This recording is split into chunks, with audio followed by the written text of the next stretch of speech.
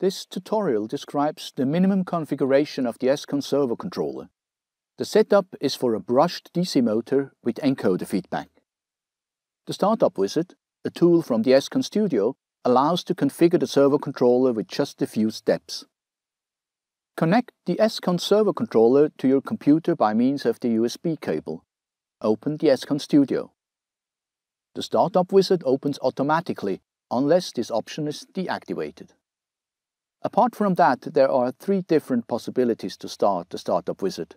Select just one. Read the safety instructions and confirm by selecting the checkbox. Press Next. The connected ESCON servo controller is detected automatically. A description and a photo of the device are shown. Press Next. Select the motor type. Maxon DC motor stands for the brushed DC motor used in our case. Press Next. Enter the motor characteristics. Consult the maxon catalog for the motor data. Press Help or F1 for detailed parameter description. Again, Next. Enter the system data. The maximum system properties are limited either by the drive components or the application. Press Next. Select Digital Incremental Encoder as the speed sensor. Enter the encoder resolution in counts per turn. Press Next. Mode of operation.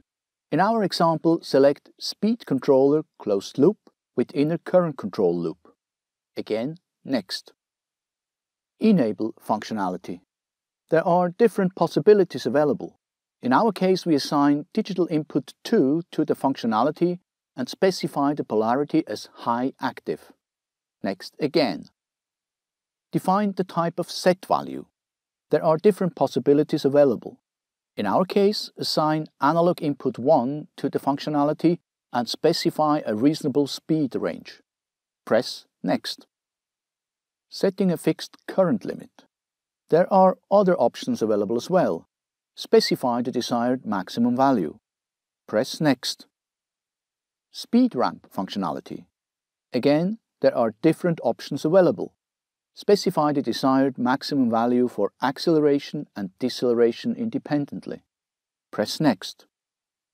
There are different options available to set an offset functionality if required. And Next again. Free available digital inputs and outputs can be configured with additional functionalities. Next. There are additional functionalities available for the free analog inputs. Press Next. The free analog outputs can be configured as well. In our example, a fixed voltage is needed to supply the external potentiometer. Press Next. Set 4 volt as a fixed value for supplying the external potentiometer. And then Next. The configuration summary appears. Press the button Show Wiring Overview. On the wiring overview, you'll find the wiring information based on the configuration you have performed in the ESCON Studio. Print or save this overview. The document will be helpful for the following wiring. For demonstration of the wiring, the module is mounted on the corresponding maxon motherboard. Wiring of the set value by external potentiometer. Connect the external potentiometer according to the wiring overview. Use a potentiometer with 4.7 to 10 kilo-ohm. Wiring of Enable with external switch. Connect the external switch according to the wiring overview. Any commercial switch can be used. Connect the motor windings according to the wiring overview. Connect the encoder to connector J4. Make sure that the power source cannot be engaged while work is in progress. Connect the power supply according to the wiring overview. The complete system is wired and configured, and it is ready for the controller tuning. Tuning is described in a separate video tutorial.